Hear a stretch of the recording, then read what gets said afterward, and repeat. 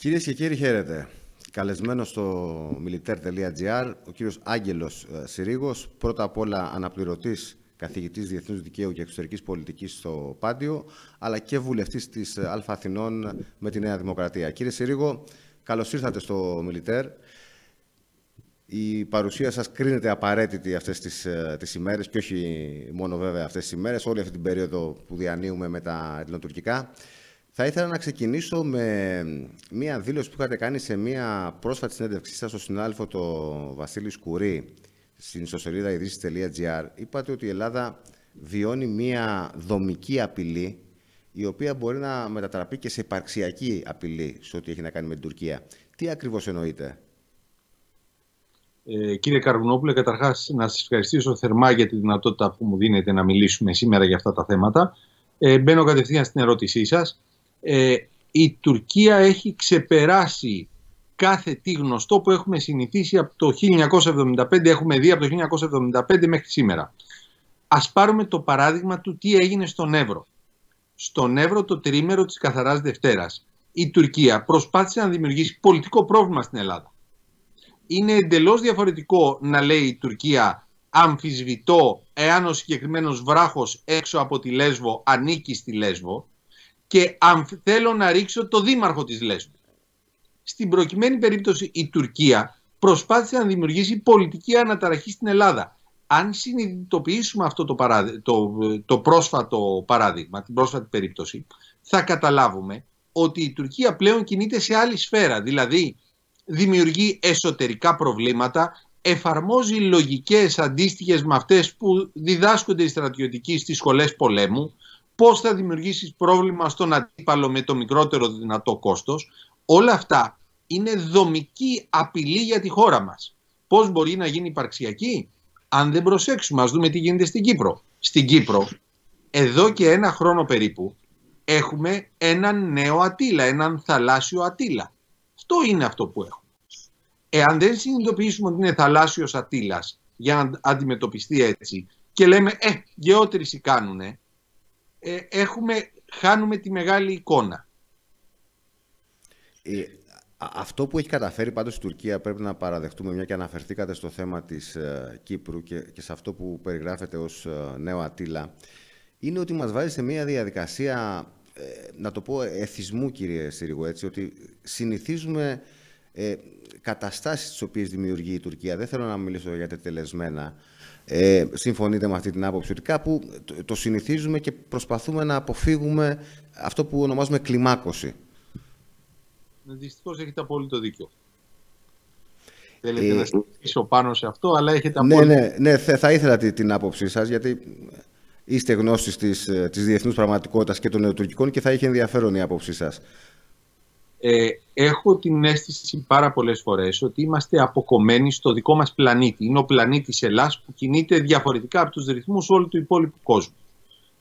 Αναφερθήκατε στο θέμα των κινήσεων της Τουρκίας στο Αιγαίο στην προκειμένη περίπτωση.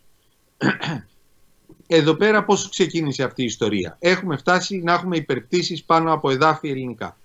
Πώς ξεκίνησε αυτή η ιστορία? Ξεκινάει το 1975 όταν η Τουρκία αμφισβητεί για πρώτη φορά την περιοχή μεταξύ 6 και 10 μιλίων. Γιατί? Διότι η Ελλάς είχε την ιδιαιτερότητα, το ελληνικό παράδοξο όπως αποκαλείται, να έχει ένα αέριο χώρο 10 μιλίων και χωρικά ύδατα 6 μιλίων. Το θέμα λυνόταν, έπρεπε να λυθεί τότε. Πώς? Με αύξηση των χωρικών υδάτων στα 10 μίλια ή με μείωση του εναερίου χώρου στα 6 μίλια. Ένα από τα δύο μπορούσε να γίνει. Το πολιτικό σύστημα της εποχής, ιδίως από το 82-83 και μετά, όπου αυτά είναι συστηματικές κινήσεις από πλευράς Τουρκίας, δεν κάνει ούτε τη μία κίνηση ούτε την άλλη. Προτιμάει να στέλνει αεροπόρους να αναχαιτίζουν τουρκικά αεροσκάφη με μοιραίες πολλές φορές συνέπειες για τους ίδιους, με μοιραία αποτελέσματα. Πρέπει να σας ομολογήσω ότι δεν μπορώ να ξεχάσω τον Νικόλαο Σιαλμά. Είχε ακριβώς την ηλικία μου. Έχει σκοτωθεί το 1991, δεν ξέρω πώς τον θυμούνται. Οι γονείς του τους βραβεύσανε το 1991 το Δεκέμβριο από την Ακαδημία Αθηνών. Δεν ξανά άκουσα για αυτούς τους ανθρώπους. Κουβαλάνε μαζί τους αυτό το φορτίο ότι ο γιος τους Έπεσε για την πατρίδα χωρίς κάποιος να πει για ποιο λόγο πήγε και έπεσε για την πατρίδα. Προτιμήσαμε λοιπόν τη λύση να μεταφέρουμε το πρόβλημα στο μέλλον. Κάποια στιγμή οι Τούρκοι το 84-85 αρχίζουν να κατεβαίνουν κάτω από τα 6 μίλια. Ερώτημα, θα αντιδράσεις? Απάντηση, αν αντιδράσεις κάτω από τα 6 μίλια, θα είναι σαν να αποδέχεις ότι πέραν των 6 μιλίων έχεις πρόβλημα. Επιλέγεις να μην αντιδράσεις και κάτω των 6 μιλίων, για να μην επιβεβαιώσεις ότι μεταξύ 6 και 10 μιλίων έχεις πρόβλημα. Και καταλήγεις ύστερα από κάποια χρόνια σε υπερπτήσεις. Τα που βλέπουμε τώρα δεν είναι καινούργια πράγματα. Και οι παρενοχλήσεις αεροσκαφών με Έλληνες αξιωματούχους δεν είναι πρώτη φορά. Τις θυμάμαι από τη δεκαετία του 90 που είχαν παρενοχλήσει μέχρι και το αεροπλάνο του Υπουργού Εθνικής Αμήνης που πήγαινε στην Κύπρο τότε. Ήταν ο Άκης Τσοχατζόπουλος, ήρθε παρότι. Ναι. Ήταν και η πρώτη παρενόχληση Υπουργού τότε. Ακολούθησαν κι άλλες, βέβαια, πολλές από τότε. Μετρήστε τα χρόνια, είναι 23 χρόνια. Αυτό κάτι σημαίνει. Να το πω ευθέως τι σημαίνει. Σημαίνει ότι το μοντέλο διαχειρίσεως των ελληνοτουρκικών σχέσεων μετά το 1974 έχει τελευτήσει. Δεν υπάρχει πλέον. Πρέπει να βρούμε κάποιο άλλο τρόπο διαχειρίσεως των ελληνοτουρκικών σχέσεων. Έχετε κάτι στο μυαλό σας, κάτι να προτείνετε? Γιατί ξέρετε, θα σας πούμε πολύ ωραία. Αν σκληρύνουμε τώρα τη στάση μας, πιθανόν να οδηγήσουμε την κατάσταση σε μια κλιμάκωση, την οποία επίσης πιθανόν η Τουρκία να επιδιώκει. Τι θα μπορούσαμε να κάνουμε για να αλλάξει η στάση μας στη διαχείριση των ελληνοτουρκικών και να γίνει πιο αποτελεσματική? Κύριε Καρβουνόπουλε, δεν μου αρέσει να μιλάω με θεωρίες. Έχω πολύ συγκεκριμένα πράγματα κατά νου.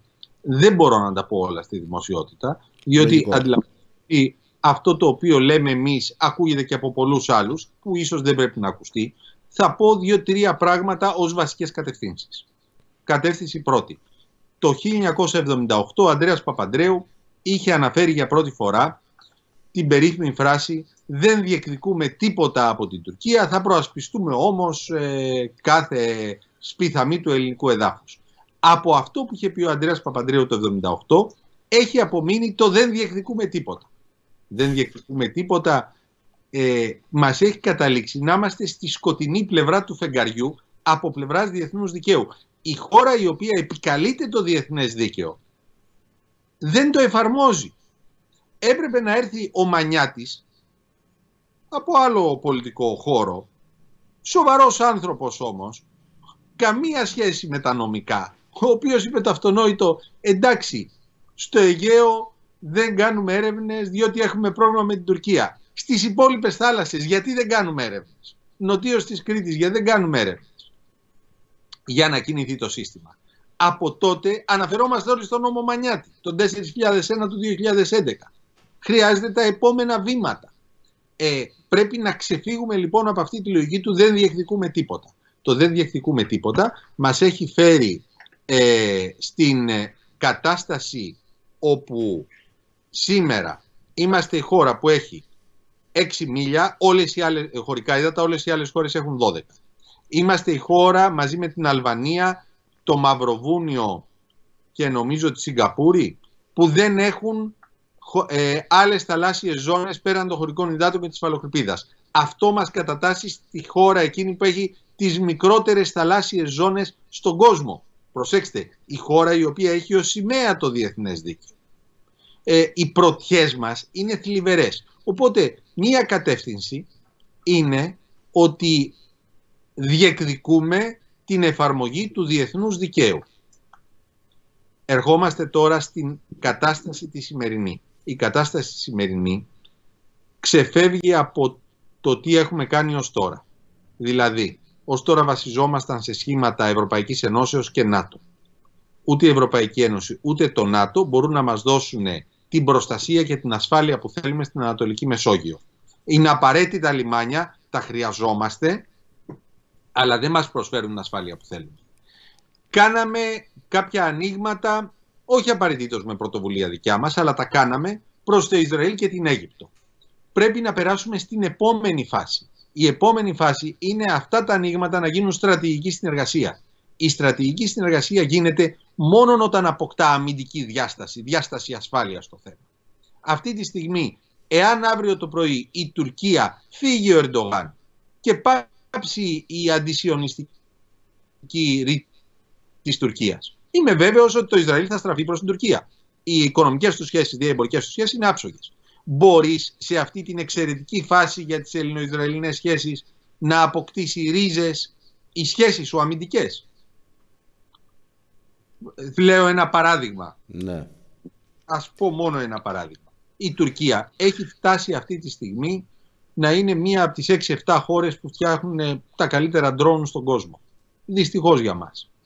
Ποια είναι η απάντηση δικιά μας? Η απάντηση δικιά μας είναι νοικιάζουμε drones ή αγοράζουμε drones έτοιμα από άλλους. Λένε κάποιοι να φτιάξουμε τα δικά μας drone. Για να φτάσουμε την τεχνολογία των Τούρκων είναι σαν να λέμε ότι ο ένας ταξιδεύει με Ferrari και ο άλλος αρχίζει να προπονείται για το τρέξιμο. Πού πρέπει να επενδύσουμε? Σε τεχνολογία anti-drone. Μπορούμε να ρίξουμε λεφτά εκεί πέρα και να πούμε στους Ισραηλινούς, οι οποίοι επίσης φοβούνται από τους Τούρκους για την τεχνολογία που έχουν φτιάξει, να κάνουμε ένα κοινό πρόγραμμα για τον τρόπο αντιμετωπίσεως των drones της Τουρκίας, γενικώς των drones. Λέω ένα παράδειγμα. Και όχι μόνο drones, γενικότερα όλων των μέσων που δεν χρησιμοποιούν πλέον, των πτυτικών μέσων που δεν χρησιμοποιούν ανθρώπους. Είχαμε ένα εξαιρετικό βήμα στον Εύρο. Στον Εύρο αντιμετωπίστηκε με επιτυχία η προσπάθεια της Τουρκίας για εισβολή. Ποιο είναι το μάθημα για μένα από τον Εύρο? Τα μαθήματα είναι πολλά. Το ένα είναι η αποφασιστικότητα της ελληνικής πλευράς, η εξαιρετική στάση, ο προγραμματισμός που έδειξε και ο στρατός και η ελληνική αστυνομία, το γεγονός ότι ο Εύρος επιβεβαιώνει την αντίληψή μου ότι είναι το πιο δύσκολο τμήμα. Δηλαδή οι Τούρκοι είχαν κάνει ένα σφάλμα δομικό όταν επέλεξαν τον Εύρο, διότι ο Εύρος δεν διασπάται, είναι όλη η πανεπιστημιακή μας τωράξη είναι πάνω στον Εύρο. Το πιο σημαντικό για μένα ήταν ο κόσμος, ο οποίος αγκάλιασε ομοθυμαδών ό,τι έγινε. Στάθηκε πίσω από τις ένοπλες δυνάμεις, στάθηκε πίσω από την αστυνομία. Σε όλη τη χώρα υπήρχε απόλυτη ομοθυμία για το τι γίνεται. Εκείνο το οποίο χρειαζόμαστε λοιπόν είναι να αντιμετωπίσουμε σοβαρά την τουρκική απειλή, όχι με τα δεδομένα προηγούμενων δεκαετιών. Το να ακούω συζητήσεις που να λένε η ευρωπαϊκή πορεία της Τουρκίας ακούγονται ανέκδοτα και για μας και για τους Τούρκους και για τους Ευρωπαίους. Το να συζητάμε εσωτερικά για το αν η Τουρκία θα πάει στο Διεθνές Δικαστήριο φτάνει στα όρια του αυτισμού. Διότι αυτή είναι μια εσωτερική συζήτηση. Στην Τουρκία δεν την κάνουν. Εμείς όμως την κάνουμε. Πρέπει λοιπόν να δούμε τι μπορούμε να κάνουμε με τις συμμαχίες μας, με τις διεκδικήσεις στον τομέα που τους έχουμε αφήσει όλα αυτά τα χρόνια και από εκεί και πέρα με σαφή μηνύματα που πρέπει να περάσουν προς την τουρκική πλευρά, διότι η τουρκική πλευρά έχει περάσει από τη φάση που γάβγιζε, έχει περάσει τη φάση που ετοιμάζεται να δαγκώσει. Κύριε Συρίγο, θέλω να μου πείτε αν αυτό που περιγράφεται ως κίνδυνο υπαρξιακής απειλής για την Ελλάδα είναι αυτό που κάποιοι ονομάζουν κίνδυνο φινλανδοποίησης. Συμφωνείτε με αυτή την άποψη? Δηλαδή ότι η Τουρκία προσπαθεί σε πρώτη φάση όχι να κάνει θερμό επεισόδιο ή πόλεμο ή οτιδήποτε από όλα αυτά τα σενάρια που συζητάμε κατά καιρούς, αλλά να πάρει όσα διεκδικεί ή πολλά από αυτά που διεκδικεί μέσω μιας φινλανδοποίησης εδώ στην περιοχή. Το βλέπετε αυτό ως ένα ενδεχόμενο? Όχι, δεν το βλέπω ως ενδεχόμενο, το βλέπω ως κάτι που έχει ήδη γίνει. Έχει ήδη γίνει, μάλιστα. Δηλαδή, όποιος δεν το βλέπει... Είναι πιο σοβαρά τα πράγματα. Είναι πολύ πιο σοβαρά τα πράγματα. Θα σας πω ένα περιστατικό που έζησα το 2016. Το 2016 είχα πάει 8 Μαρτίου του 2016, ξεκινάει το ΝΑΤΟ την επιχείρησή του στο Βόρειο Αιγαίο για να παρακολουθεί τις μεταναστευτικές και προσφυγικές ροές. Αυτομάτως οι Τούρκοι, οι οποίοι το δεχτήκαν με βαριά καρδιά, θέτουν μια σειρά αποζητήματα. Από ποια νησιά θα σηκώνονται ελικόπτερα, δεν μπορούν να σηκώνονται από τη Λέσβο, που θα πετρελαιώνουν τα πλοία, δεν θα πετρελαιώνουν στα διπλάνα νησιά, θα πρέπει να πηγαίνουν στην Αλεξανδρούπολη, στην Καβάλα, στη Θεσσαλονίκη, γιατί είναι αποστρατιωτικοποιημένες περιοχές. Δεν θα ονομάζεται τα μικρά νησάκια με τα ελληνικά, διότι θεωρείται ότι αποδέχεστε την ελληνική κυριαρχία, διάφορα τέτοια. Ο ελληνικός εναέριος χώρος είναι 6, 10, όλα αυτά τα πράγματα. Εκείνη την περίοδο πάω στο ΝΑΤΟ, στις Βρυξέλλες, μας είχαν καλέσει για μια ενημέρωση κάποιους καθηγητές και στο τέλος μας πιάνουν οι Γερμανοί και οι Ολλανδοί, ήταν γερμανικά και ολλανδικά πλοία εκείνη την περίοδο στην επιχείρηση, οι οποίοι με έκπληξη αρχίζουν να μας λένε τι τους κάνουν οι Τούρκοι. Και λένε, τι σημαίνει εκεί πέρα, δεν καταλαβαίνουμε. Είναι δυνατόν να μην σηκώνεται ελικόπτερο, να μην επιτρέπουμε στην Υπουργό Εξωτερικών, στην Υπουργό Εθνικής Αμήνης της Γερμανίας να πάει από τη Λέσβο στην ναυαρχίδα του πλοίου, του γερμανικού πλοίου λίγο έξω από το νησί? Και η απάντηση ήταν, αυτή είναι η πραγματικότητα. Και εκείνη την ώρα συνειδητοποιείς ότι σε μεγάλο βαθμό η Τουρκία έχει επιτύχει να γκριζάρει πάρα πολλά σημεία στο Αιγαίο. Αυτό λοιπόν που λέτε ως ενδεχόμενο δεν είναι ενδεχόμενο, δυστυχώς έχει ήδη γίνει σε αρκετά σημεία. Απλώς η Τουρκία το προσπαθεί να το κάνει όσο περισσότερα γίνεται. Αυτό το ότι οι Ευρωπαίοι δηλώνουν έκπληκτοι ότι δεν γνωρίζουν, βέβαια, είναι ευθύνη των κυβερνήσεών μας. Δεν μιλάω για τη σημερινή κυβέρνηση, μιλάω για τις κυβερνήσεις διαχρονικά των τελευταίων 20-25 ίσως και περισσότερο ετών. Έτσι. Δεν είναι δυνατόν δηλαδή οι Ευρωπαίοι να δηλώνουν έκπληκτοι για όλα αυτά, τα οποία συμβαίνουν εδώ και πολλές δεκαετίες. Η απάντηση στους Γερμανούς και στους Ολλανδούς τότε ήταν, παιδιά, αυτά σας τα λέμε εδώ και χρόνια. Και η απάντηση τους ήταν, ναι, αλλά δεν μπορούσαμε να καταλάβουμε τι εννοείται. Εκείνη την ώρα το κατάλαβα. Θέλω να σας πω την ενδιαφέρουσα συνέχεια. Ξαναπάω ύστερα από μερικούς μήνες στις Βρυξέλλες για την Ευρωπαϊκή Επιτροπή. Και περνάω να δω κάποιους φίλους διπλωμάτες, Έλληνες διπλωμάτες που είναι στην αντιπροσωπεία μας στο ΝΑΤΟ. Και μου λένε, κάτσε να σου φέρουμε τους Γερμανούς και τους Ολλανδούς να μιλήσετε. Και τους φέρνουμε και μου μιλάνε θεωρώντας ότι είναι business as usual. Είχαν συνηθίσει και αυτοί σε αυτή την εικόνα. Εάν εσύ ο ίδιος δεν αντιδράς, ούτε και ο άλλος θα αντιδράσει. Μάλιστα.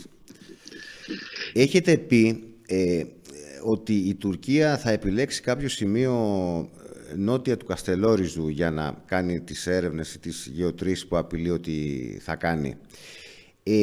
Το αντίδοτο σε αυτή την ιστορία είναι το να τρέξουμε, αν μπορούμε να τρέξουμε βεβαίως, τη συμφωνία με την Αίγυπτο. Και γιατί το ρωτάω? Υπάρχουν δυσκολίες, σαφώς η Αίγυπτος έχει τα δικά της θέματα. Νομίζω όμως, από τις πληροφορίες που έχω, και όντως δεν μπορούμε να συζητήσουμε δημόσια πολλά πράγματα, θα προσπαθήσω να τα περιγράψω, ότι η Αίγυπτος κάπου έχει κάνει πίσω και δεν είναι τόσο το θέμα του Καστελόριζου, αλλά είναι άλλα θέματα μικρότερης, ας πούμε, σημασίας εντός εισαγωγικών. Μήπως θα πρέπει και η Ελλάδα να γίνει λίγο πιο ευέλικτη για να κλείσουμε αυτή τη συμφωνία, που νομίζω ότι θα αποτελέσει ένα καλό τείχος αναχέτησης της τουρκικής επεκτατικότητας? Λοιπόν, καταρχάς, απλώς να σχολιάσω. Σε πρώτη φάση οι Τούρκοι θα προβούν σε σεισμογραφικές έρευνες. Οι σεισμογραφικές έρευνες, εν αντιθέσει προς τις γεωτρικές, μπορούν να καλύπτουν μια πολύ πολύ μεγάλη έκταση. Η εκτίμησή μου είναι ότι θα επικεντρωθούν στην περιοχή νοτίως του Καστελορίζου.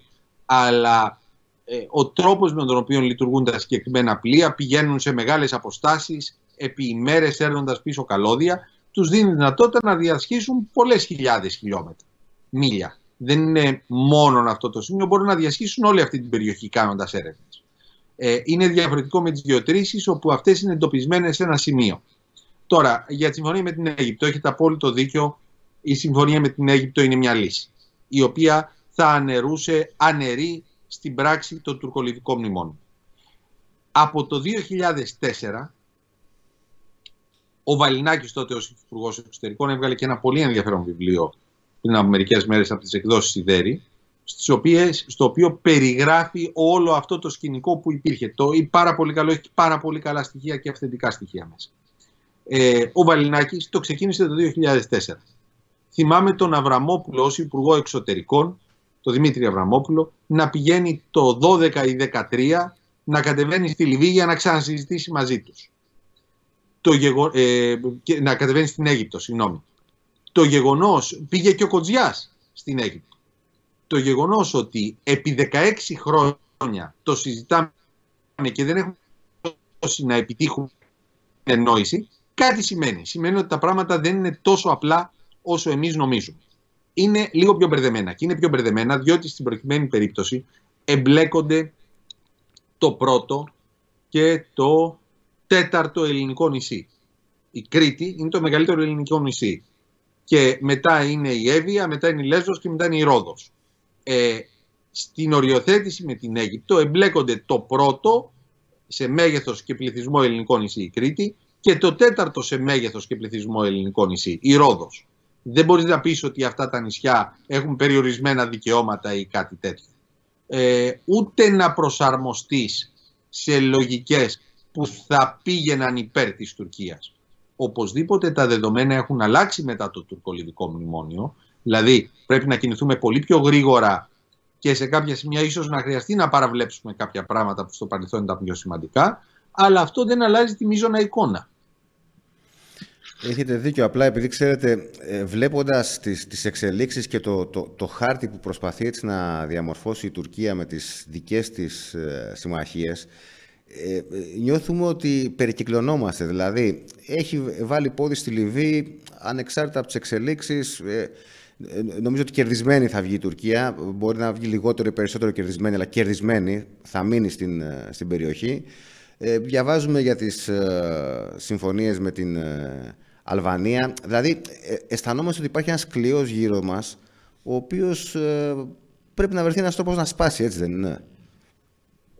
Να αντιστρέψω λίγο την ερώτηση και να ρωτήσω, το αισθανόμαστε ή ισχύει?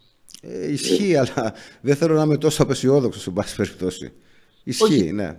Δεν είναι απεσιοδοξία αυτό το πράγμα. Πρέπει να είμαστε ρεαλιστές, έχετε δίκιο. Πρέπει να είμαστε ρεαλιστές. Η Τουρκία επιδιώκει τη στρατηγική περικύκλωση της Ελλάδος και την επιδιώκει με δύο τρόπους. Ο πρώτος τρόπος είναι αυτά που βλέπουμε εμφανώς να γίνονται με τις διεκδικήσεις στην Ανατολική Μεσόγειο, με όλες αυτές τις κινήσεις που γίνονται με την τουρκική κρατική εταιρεία πετρελαίου, με το τουρκολιβικό μνημόνιο κτλ. Υπάρχουν και πράγματα που δεν φαίνονται, όπως που δεν τους δίνουμε την απαραίτητη σημασία. Η Τουρκία στη Λιβύη έχει αποκτήσει τώρα μια αεροπορική βάση. Ακριβώς. Με την Αλβανία υπέγραψε ένα στρατιωτικό σύμφωνο πριν από ένα μήνα.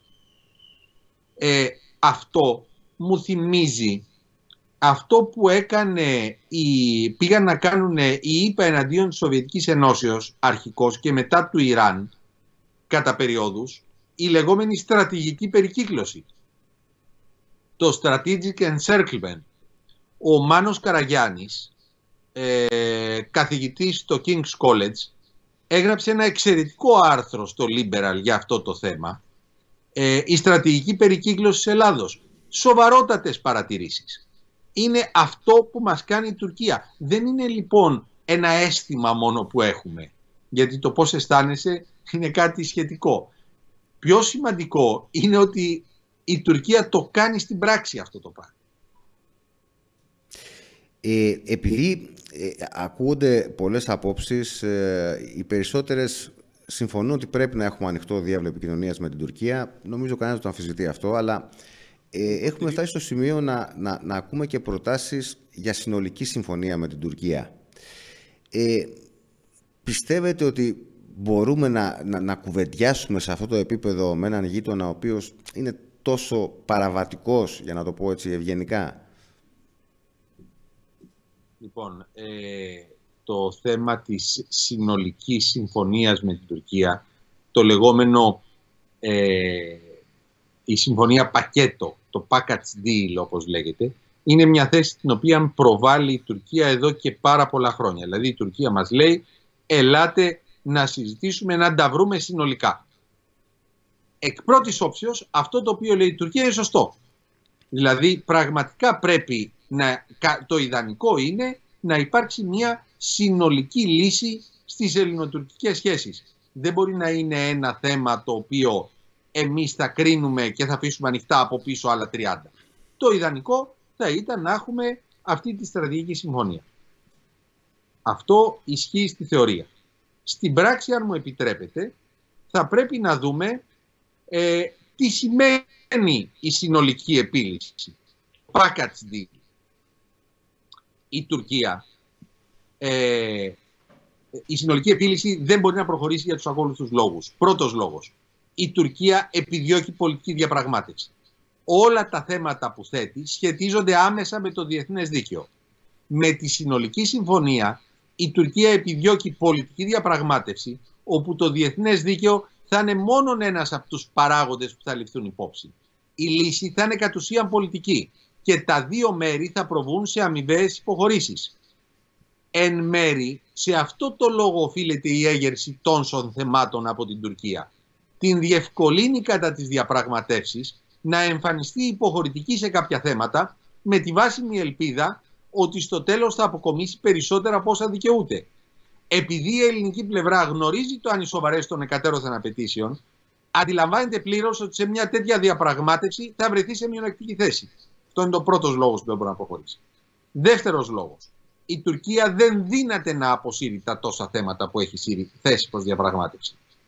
Σε οποιαδήποτε χώρα θα ήταν δύσκολο να αρχίσει να τα αποσύρει, ακόμη και αν υποτεθεί ότι ετέθησαν για διαπραγματευτικούς λόγους. Αυτό το πρόβλημα είναι πιο έντονο στην εθνικιστική Τουρκία.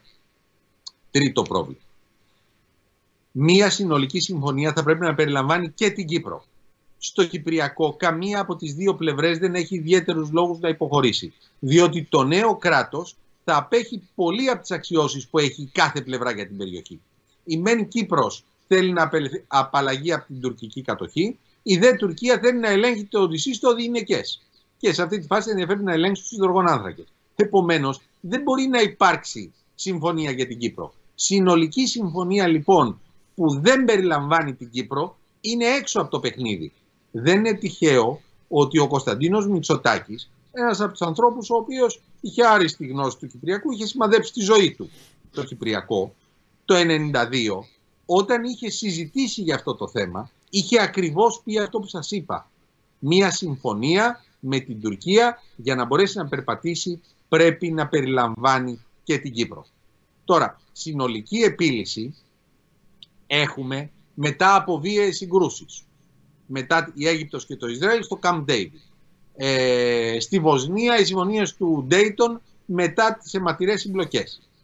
Η συνολική συμφωνία μετά από σύγκρουση είναι και ο μεγαλύτερος κίνδυνος στις ελληνοτουρκικές σχέσεις. Μετά από διεθνές θερμό επεισόδιο, κάποιο πολύ θερμό επεισόδιο, μια πολεμική σύγκρουση, θα οδηγηθούμε από τη διεθνή κοινότητα σε μια διεθνή διάσκεψη, όπου ως αδύναμο μέρος θα πιεστούμε να αποδεχτούμε συνολική επίλυση. Αυτό σημαίνει ότι πρέπει να κινηθούμε κάνα τρόπο που να δείχνουμε ότι δεν επιθυμούμε θερμό επεισόδιο, διότι ξέρουμε που θα οδηγήσει, και παράλληλα ότι η στάση της Τουρκίας μπορεί να οδηγήσει σε σύγκρουση, διότι αν δεν το πούμε αυτό θα αποχαλινωθεί η Τουρκία. Είναι αυτές οι εξαιρετικά λεπτές ισορροπίες τις οποίες πρέπει να τηρούμε. Τώρα, η συνολική επίλυση θα μπορούσε να επέλθει και στο Διεθνές Δικαστήριο, θεωρητικώς. Σε αυτή την περίπτωση υπάρχουν δύο προβλήματα. Υπάρχει μία εξαίρεση για τη στρατιωτικοποίηση των ανατολικών νησιών του Αιγαίου. Είναι ένα θέμα στο οποίο δεν μπορεί να υπάρξει υποχώρηση από την ελληνική πλευρά. Η ύπαρξη στρατού πάνω στα ανατολικά νησιά του Αιγαίου είναι άσκηση εξουσίας, είναι imperium. Άπτεται των ζωτικών συμφερόντων της χώρας. Με την Τουρκία να εισβάλλει στα γειτονικά της κράτη όποτε θέλει, είναι αστείο να συζητάμε για αποστρατιωτικοποίηση. Και δεύτερο σημείο, αμφισβήτηση της ελληνικής κυριαρχίας επί κάποιων ελληνικών νησιών. Αμφισβητεί 18 νησιά, 14 από αυτά είναι κατοικημένα. Εγώ σας λέω ότι υπάρχει βεβαιότητα περί δικαιώσεως για το καθεστώς των νησιών. Υπάρχει κάποια ελληνική κυβέρνηση που θα πει στους κατοίκους, στους 1033 κατοίκους των Φούρνων, στους 826 κατοίκους των Ινουσών, στους 185 του Αγαθονησίου, στους 152 της Γάβδου, στους 151 της Θήμενας και ούτω καθεξής, ότι ξέρετε, Πήγαμε στο Διεθνές Δικαστήριο να δούμε αν θα είσαστε μειονότητα στην Τουρκία ή αν θα είσαστε ελεύθεροι άνθρωποι στην Ελλάδα. Μη στενοχωριέστε όμως, θα κερδίσουν. Ναι, θα είναι λίγο παράδοξο, είναι η αλήθεια. Τι πρέπει να κάνουμε, κύριε Συρίγο, από εδώ και πέρα? Όση ώρα συζητάμε, σκέφτομαι ότι αυτό που λέμε κρίση με την Τουρκία μοιάζει να είναι αναπόφευκτη. Και θα ήθελα και ένα σχόλιο σας για τη στάση των συμμάχων μας. Εγώ δεν υποβαθμίζω καμία ανακοίνωση και καμία δήλωση υποστήριξης από όπου και αν προέρχεται, είτε από το State Department είτε από τους Ευρωπαίους. Ωστόσο, σε όλες αυτές τις ανακοινώσεις βλέπεις μέσα στις παραγράφους ότι υπάρχει αυτή η τάση του 50-50 ή του μηνύματος που δεν το λένε καθαρά, αλλά μάλλον το εννοούν, του βρείτε τα. Έχω καταλάβει σωστά ή είμαι πολύ καχύποπτος? Αυτό το μήνυμα το διάβασα και εγώ στα μηνύματα που είδα τις τελευταίες μέρες. Έχετε δίκιο ως σχόλιο. Να πω μόνο κάτι. Θεωρώ πολύ σημαντική την παρέμβαση της Αμερικής. Όχι ότι αλλάζει ριζικά τα δεδομένα, δηλαδή θα αποτρέψει την Τουρκία, αλλά είναι κάτι που η Τουρκία ακούει. Όχι στον ίδιο βαθμό που το άκουγε πριν από 10 χρόνια, αλλά το ακούει. Και το λέω αυτό διότι για την Ευρώπη ήταν αναμενόμενο. Ο Μπορέλ έκανε κάποιες δηλώσεις, ήταν αναμενόμενο, είχε κάνει αντίστοιχες δηλώσεις στο παρελθόν, έχει υπάρξει θέση του Ευρωπαϊκού Συμβουλίου για αυτά τα θέματα. Η Τουρκία έχει συνυπολογίσει την ευρωπαϊκή αντίδραση και δεν την νοιάζει. Η αμερικανική αντίδραση ήταν κάτι καλό και εδώ πέρα να πούμε στα συγχαρητήρια, πρέπει να δεν λέμε τα συγχαρητήρια μερικές φορές, και στην ελληνική πλευρά που σε σύντομο χρονικό διάστημα κινητοποίησε την αμερικανική διπλωματία, διότι με το χάος που επικρατεί αυτή τη στιγμή στην Αμερική, δεν νομίζω ότι το πρώτο πράγμα που σκέφτονταν οι Αμερικανοί ήταν να κάνουν δήλωση για το τι συμβαίνει κάπου στην Ανατολική Μεσόγειο, επειδή η τουρκική κρατική εταιρεία πετρελαίου ζήτησε να πάρει τα δικαιώματα κτλ. Να πούμε και τα συγχαρητήριά μας στην ελληνική διπλωματία για αυτό το θέμα, είναι σημαντικό. Τα καλά πρέπει να επισημαίνονται και να λέγονται. Από εκεί και πέρα, στην κρίσιμη ώρα, επανέρχομαι στο παράδειγμα του εύρου. Εμείς θα είμαστε εκεί, εμείς θα αντιμετωπίσουμε την τουρκική απειλή. Στην καλή περίπτωση, όπως έγινε στον Εύρο, θα συμπαραταχθούν αφού πετύχουμε και οι Ευρωπαίοι μαζί μας και θα στείλουν βοήθεια. Στην κακή περίπτωση θα μας τυπάνε φιλικά στην πράτη και θα μας λένε μέσω του σαφώς χάσατε, καθίστε στο τραπέζι να τα βρείτε. Ναι, ξέρετε, αυτό που έχει συμβεί στην Κύπρο, την πολιτική της οποίας την εκθιάζαμε όλοι μας για πολλά χρόνια, ενώ την ενεργειακή της πολιτική, διαπιστώνουμε τώρα ότι γύρω από την Κύπρο υπάρχουν μόνο τουρκικά ερευνητικά σκάφη και σκάφη του τουρκικού ναυτικού, και αυτό δημιουργεί ένα προβληματισμό, έτσι, όσο να είναι, και για μας. Σε ό,τι αφορά σε επίπεδο συμμαχιών εννοώ. Θέλω να πω ότι ίσως να έχουμε δώσει πολύ μεγαλύτερη σημασία στους συμμάχους μας από αυτή που θα έπρεπε τα τελευταία χρόνια. Τι προσπάθησε να κάνει η Κύπρος? Η Κύπρος έχει μπροστά της σχέδια που είναι παραλλαγές σχεδίου Ανάν. Αυτά τα σχέδια δεν αρέσουν στον κυπριακό ελληνισμό. Το έδειξε με τη συμμετοχή του στο δημοψήφισμα του 2004. Άντε την επόμενη φορά να μην απορριφθεί με 74%, να απορριφθεί με 70% το σχέδιο Ανάν. Εάν θέλουμε να ξεφύγουμε από τη λογική σχεδίων τύπου Ανάν, πρέπει να κάνουμε κάτι διαφορετικό. Αυτό προσπάθησε να κάνει η Κύπρος. Προσπάθησε να δημιουργήσει οικονομικά συμφέροντα εναντίον της ισχύως της Τουρκίας, της στρατιωτικής ισχύως. Πού σκόνταψε? Σκόνταψε σε κάτι που ήταν μη αναμενόμενο, στον κορονοϊό. Διότι το πρόβλημα που υπάρχει αυτή τη στιγμή η πέριξη της Κύπρου οφείλεται στο ότι έχει καταρρεύσει λόγω του κορονοϊού και της παγκόσμιας οικονομικής κρίσεως η αγορά των πετρελοειδών, η αγορά υδρογονανθράκων. Έτσι, οι εταιρείες οι οποίες προγραμμάτιζαν να κάνουν συγκεκριμένες κινήσεις μέσα στο 2020 τις αφήνουν για το μέλλον. Η Τουρκία, η οποία δεν σχετίζει τη δράση της με την παγκόσμια αγορά υδρογονανθράκων αλλά με τα εθνικά της συμφέροντα, έχει κάνει και επενδύσεις 1 δισεκατομμυρίου ευρώ και ευελπιστεί ότι θα πετύχει αυτό το οποίο θέλει. Να επιβεβαιώσει δηλαδή ότι είναι συνδιαχειριστής της περιοχής. Αυτό είναι το θέμα. Το κρίσιμο σημείο για μένα είναι λοιπόν, ασχέτως του τι συμβαίνει τώρα, επιμένουμε ότι πιστεύουμε ότι οι λύσεις θα είναι λύσεις τύπου σχεδίου Ανάν, γιατί αυτό είναι το μέλλον, ή πρέπει να προσπαθήσουμε. Εάν συμφωνούμε στο δεύτερο, που είναι η δική μου θέση, πρέπει να δούμε εναλλακτικές προτάσεις και να κοιτάξουμε και την επόμενη μέρα. Δεν κρίνεται κάτι από τους επόμενους 2-3 μήνες τι γίνεται με τις τιμές των υδρογονανθράκων. Αυτό πρέπει να τα βλέπει σε βάθος χρόνου. Όταν το 2004 στην Κύπρο αποφάσισαν να προχωρήσουν σε οριοθέτηση με την Αίγυπτο, δεν ξέρανε για κοιτάσματα υδρογονανθράκων. Βρέθηκαν στην πορεία. Αλλά είναι αυτό το οποίο έχει αναφέρει ο Θουκυδίδης και το οποίο έχει μεταφερθεί στα νέα ελληνικά από τον επιτάφιο του Περικλή. Ευτυχισμένοι είναι οι ελεύθεροι και ελεύθεροι είναι οι γενναίοι. Πρέπει να έχεις τη γενναιότητα να πάρεις κάποιες αποφάσεις οι οποίες διασφαλίζουν την ελευθερία σου. Το Θουκυδίδη, για να κλείσουμε με αυτό, ο κύριος Ερντογάν μάλλον τον έχει διαβάσει καλύτερα από ότι εμείς. Και τι εννοώ, εμείς αφήσαμε λίγο στην άκρη ένα βασικό εργαλείο της διπλωματίας μας, που είναι η στρατιωτική ισχύς, και το αφήσαμε στην άκρη για πάνω από 2 δεκαετίες, ίσως και παραπάνω, την ίδια περίοδο που η Τουρκία έχτιζε τη διπλωματία της μαζί με την αμυντική της ισχύ. Και νομίζω ότι σε μεγάλο βαθμό τώρα πληρώνουμε και το λογαριασμό. Ναι, πιστεύω ότι αυτή τη στιγμή πληρώνουμε το λογαριασμό μιας δεκαετίας οικονομικής κρίσεως, η οποία γύρισε στην άμυνα, κύριε Συρίγο, νομίζω είχαν αρχίσει τα προβλήματα νωρίτερα από πολύ σημαντικά λάθη που έγιναν. Αλλά, εν πάση περιπτώσει, η οικονομική κρίση δεκαετής ήταν και αυτή έπαιξε ένα δραματικό ρόλο στο θέμα της άμυνας. Να το θέσω λίγο διαφορετικά τότε.